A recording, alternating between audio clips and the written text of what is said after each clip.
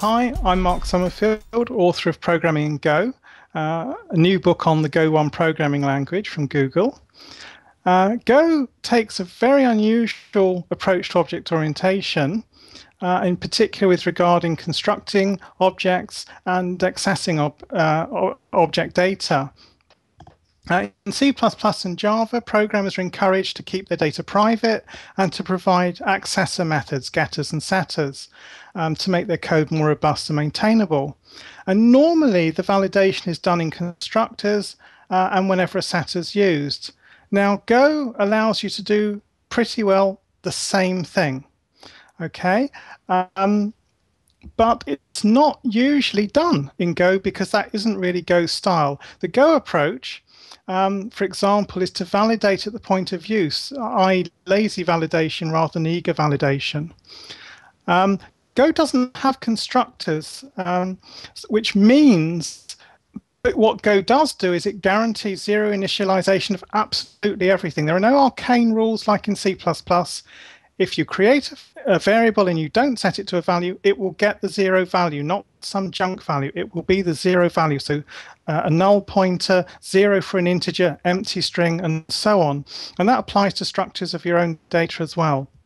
So you know you always have a safe zero value. And it turns out that in most cases, the zero value is perfectly good for constructing objects, so you don't need constructors. But if that isn't satisfactory, you can always provide a construction function.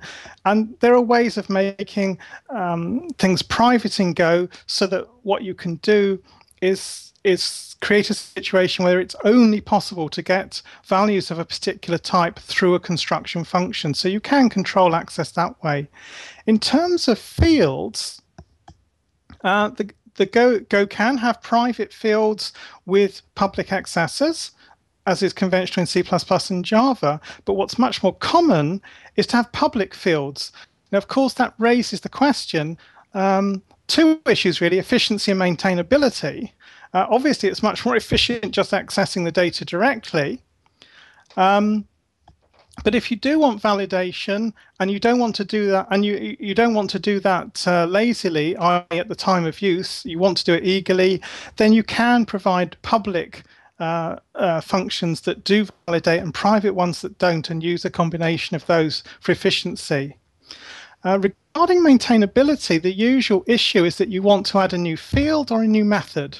Now, if you're adding a new field, the conventional way in Go is not to extend an existing type, but to create a new type which either aggregates or embeds. In Go speak, embedding is like delegation in some other languages.